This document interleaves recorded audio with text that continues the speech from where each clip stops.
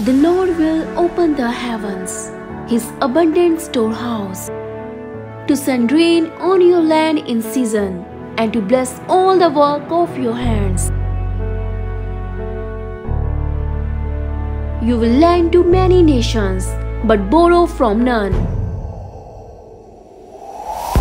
The Lord will make you the head and not the tail.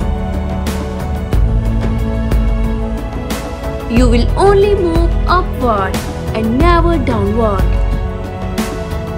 If you hear and carefully follow the commandments of the Lord, your God, which I am giving you today.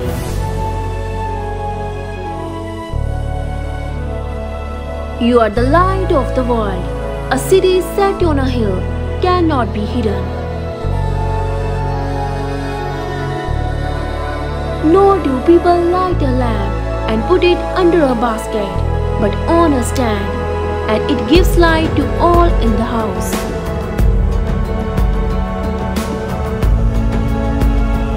In the same way, let your light shine before others,